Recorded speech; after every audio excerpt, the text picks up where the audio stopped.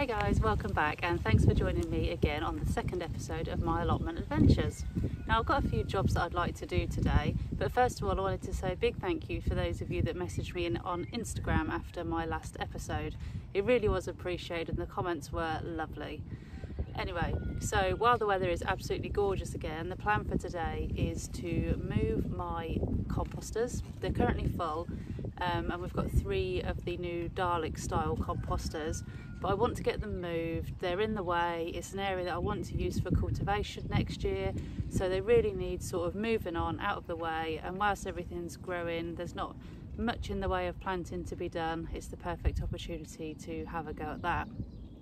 I also want to do the dreaded weeding of the parsnip patch, which is something that I talked about in the last video. It's absolutely crammed full of weeds and I'm just hoping there are some parsnips under there. A lovely lady did send me a picture of some parsnip seedlings, so I now know what I need to look for when I am digging up the weeds. Sorry, can't speak. So yeah, really looking forward to that, and I'm hoping that there are going to be some parsnips under there. Finally, I have got my very last squashes to plant out. Now, there's 2 varieties. There's a baby bush scallop squash. Both of the varieties that I've chosen and I'm going to be planting today are bush varieties, so they shouldn't spread too much. Similar to a courgette, so they'll be big and they'll take up a lot of room, but they won't spread like, say, a butternut squash or a pumpkin will. So like I said, I've got a baby white scallop squash to plant out, as well as a harlequin bush squash to plant out. So hopefully in this episode I'll be able to go through that with you today, as well as enjoying all this lovely sunshine. So I'm going to get myself a glass of water and then get started on the composter.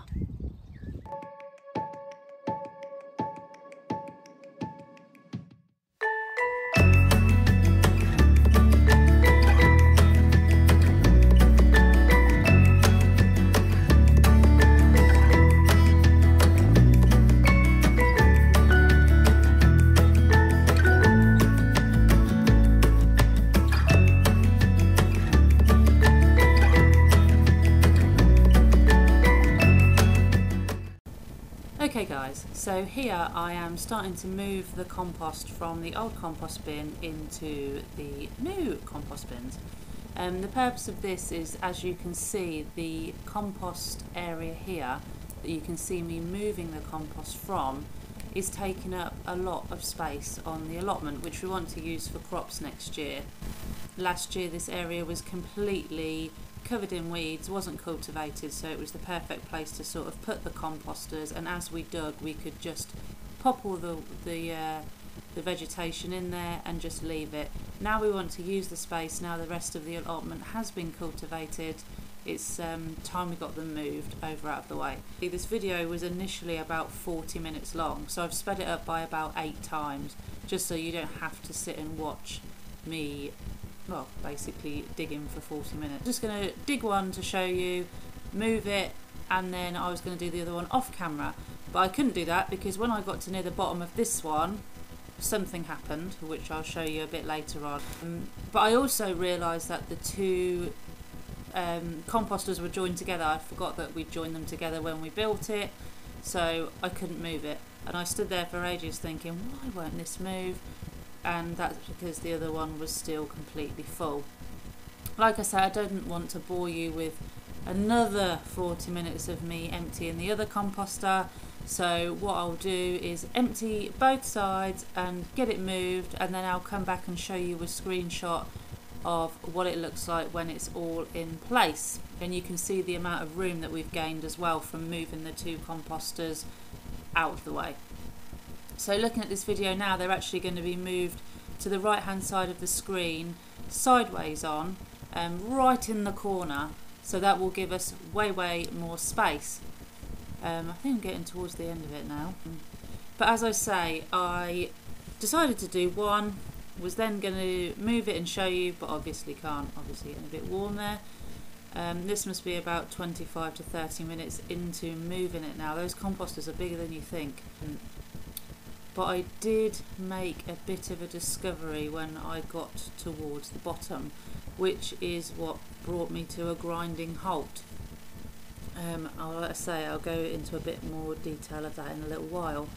It's obviously important to make sure you compost on your allotment. You don't need unnecessary waste, and yeah, it's good for your vegetables. I've had this composter now since it was one of the first things I did when I got the allotment. So around 18 months, I would say. This is me trying to now move it and realise that I can't, because it's so heavy and because they're joined together.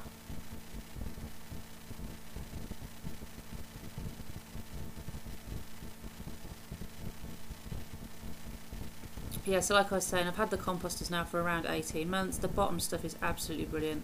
Make sure you have a mixture of wet and dry. You can cover your compost in tarpaulin as well, or something similar, just to make sure it keeps warm and keeps moist. That's something we're going to focus on a bit more this year. Now the composters will all be in their final place. You might be wondering where I'm actually putting all of that compost that I'm moving. We've actually got 3 of those Dalek style composters as well that have been gifted to us actually from allotment neighbours, which is really kind. So the stuff that I'm now putting in is almost, well, near enough pretty much completely broken down. So hopefully the compost in those Daleks will be ready to use and we can start again in the big composters. Okay, so when I got to this point, this was the point when I discovered that there was something in the composter, which means that I had to stop. And here is the reason why.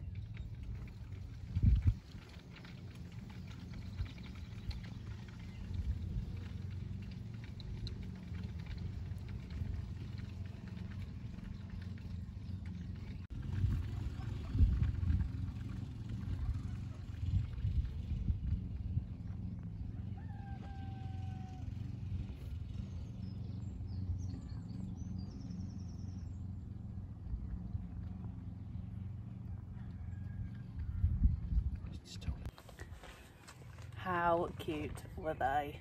Oh my goodness, I must admit I've sat for about an hour watching them now. They are just so cute.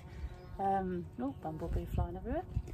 So cute. Oh, they're lovely. Anyway, I'm gonna have to leave them. I'm gonna have to put the finish in the composter on hold for today. I'll leave it a couple of days, make sure they have sort of moved on. I don't want to disturb them, so we'll leave them to it. Come back in a few days, maybe next weekend now, maybe it's something we can do in the next video, and I'll finish getting them moved, but for the time being, I think it can wait. Anyway, the next job, like I say, is going to be on to doing the parsnips. Now, in the last video I did show you the state of that area. It is just 100% weeds. It's difficult because when you haven't grown something before, it's hard to know what to expect underneath. And yeah, I've never grown parsnips before, so I've done my research now. I've found out what a seedling looks like, so I suppose we should just get to it and see what we can find underneath all of those weeds.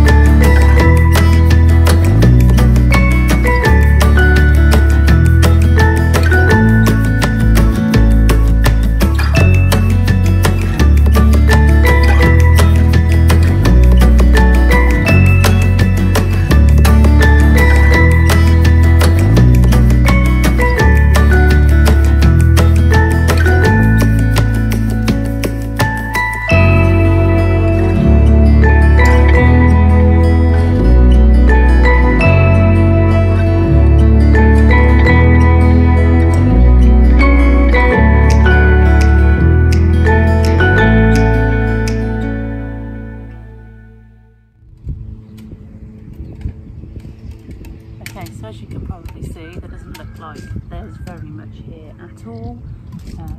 I'll give it one more quick breakdown and we'll see what's left.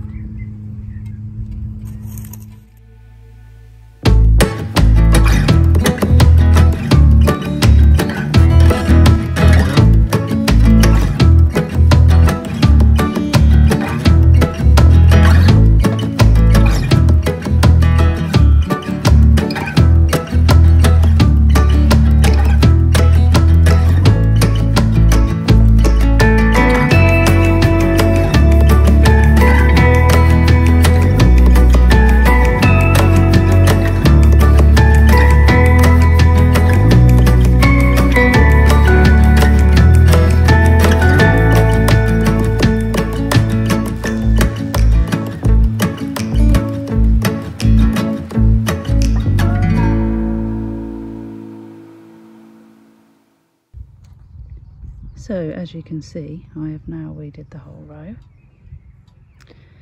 and I've got a grand total of 5 parsnips. I sowed 3 rows of seeds back earlier in the year, then did some successionally a few weeks later as I didn't have any come up or appear to come up. But I'll look after these 5. It might only be 5, but they'll be well taken care of.